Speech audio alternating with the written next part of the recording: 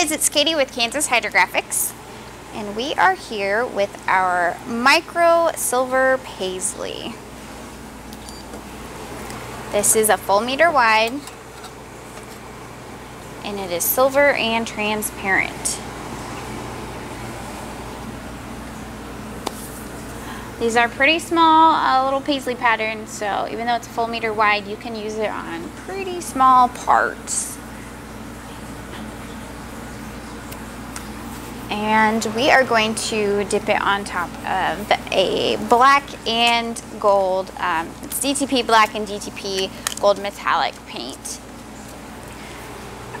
You will definitely want this on something darker colored unless you're really going for a really subtle look.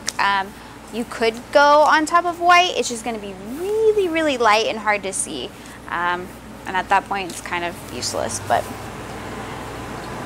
some people, I guess, prefer that kind of style. So we're just going to dip to something darker so it illustrates it a little better for you.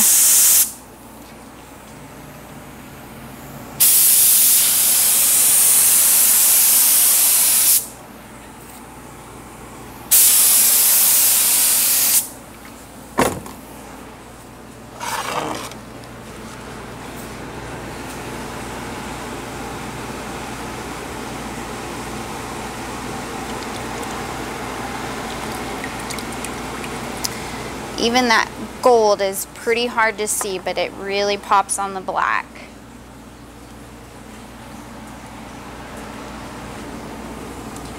I mean, it is a decent subtle look. It is visible on the gold metallic, but it's nothing like the black.